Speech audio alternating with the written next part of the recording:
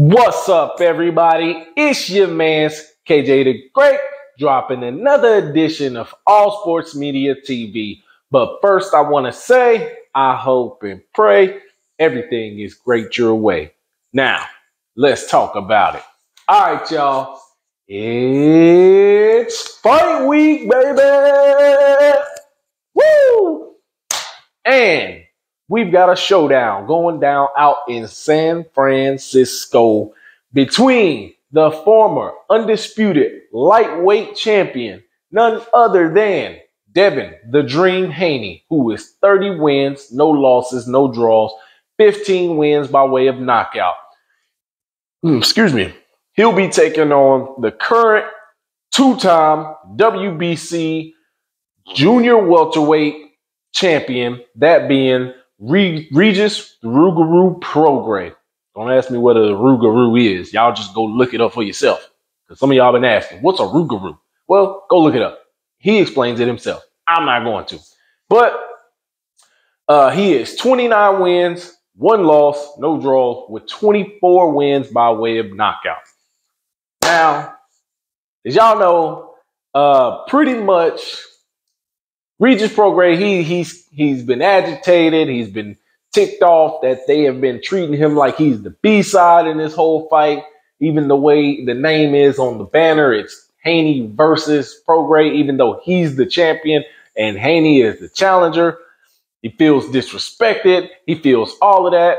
So this looks like it is going to be an exciting fight, a pretty good, exciting fight. Now, as far as Regis Prograis goes, his 1 loss came to Josh Taylor, who eventually went on to become the undisputed junior welterweight champion. And he was stripped of his title or titles, and he ended up losing to Teofimo Lopez by unanimous decision. Badly. He lost badly. I'm just being honest. I like Josh Taylor, but I call it like I see it. Now, since that loss, Regis Prograis reeled off 4 straight TKO wins before he had his homecoming fight against Zorilla, in which he got a split decision in that fight.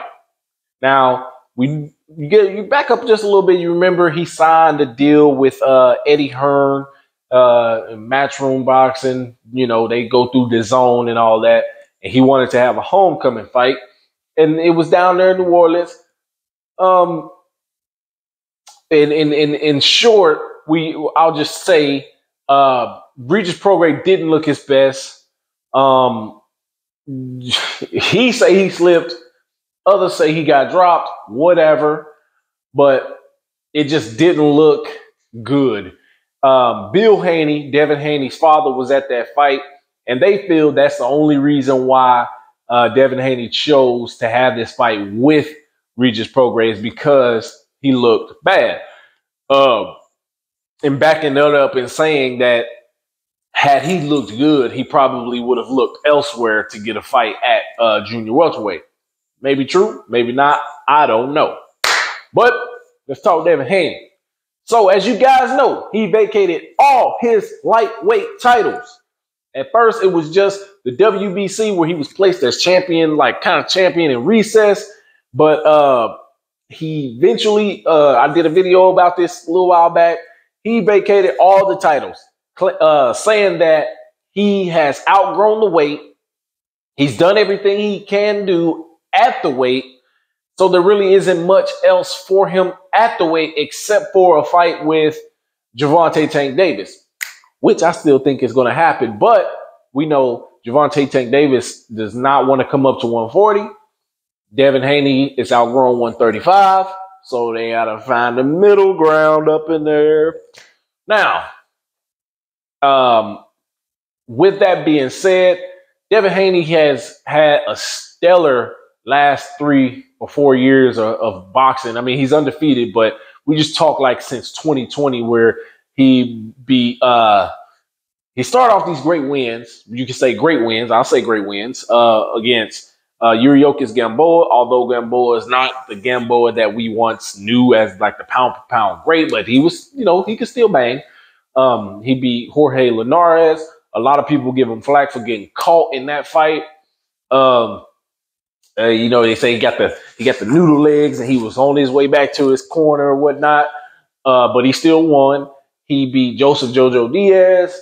Then he beat George Kambosos twice and Vasily Lomachenko. Now that's a great run for him to peg himself as the A side against anybody, because how many people have fought world champion after world champion type of level fighter outside of him in that division? Nobody. So that being said, when we talk about this fight here, Devin Haney has said multiple times the weight was an issue, but he feels he will be stronger, faster, more durable at 140, even though 140 is still kind of tough for him to make. He does have a big frame, so I won't deny that. But with this fight, Regis Prograis has made it very, very clear that it won't be just a skilled boxer versus a puncher. He's going to come in and try to match skill for skill with his punching style. And I think that's pretty interesting because, Regis Prograis has a tendency to try to get in the pocket, but he's flat at times. Devin Haney, as you guys know, he has some bounce to him. You go back and watch his last couple fights, especially his fight with Lomachenko. He had a little bounce to him throughout the majority of the fight, and he definitely he sat in the pocket a few times with Lomachenko. You go back and watch the fight with Kambosos. On the second fight, you can see Devin Haney. He was clearly sitting down on his punches more, definitely trying to hurt and get Kambosos out of there, although he didn't. But you can definitely see he was throwing with ill intent in that fight. So as far as this fight, going based off, just say their last fight, I do expect Regis Prograis to look better in this fight than he did against Zorilla.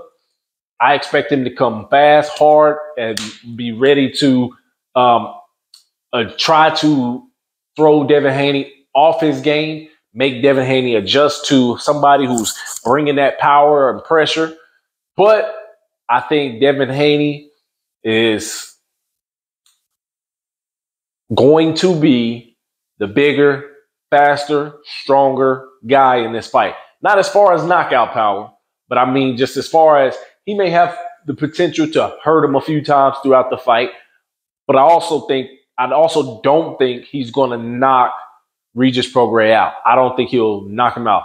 And when I say knockout, I mean like boom, boom, oh, he's down, he's out. I don't think that'll happen. He may hurt him a few times throughout the fight. He may even get to a point where it's looking like, the referee might stop this. But I think this one goes the distance. There's nothing wrong with that because it just proves that Devin Haney can go the distance with a heavier puncher. And it'll definitely make his case to, in the future, have that so-said 50-50 split that he wants with Tank Davis. So all in all, I'm picking Devin Haney to win this fight by unanimous decision. If you think it's going to be a knockout, let me know who you think will knock who out in this fight. I'm pulling for Devin Haney. You guys tell me who you're pulling for. But that's all I got for you guys. Make sure you hit that like button. Drop that comment in the comment section. Let me know what you guys think. Follow me on Instagram at All Sports Media TV. Follow me on my other Instagram at KJ the Great 09. Thank you guys for tuning in. Peace.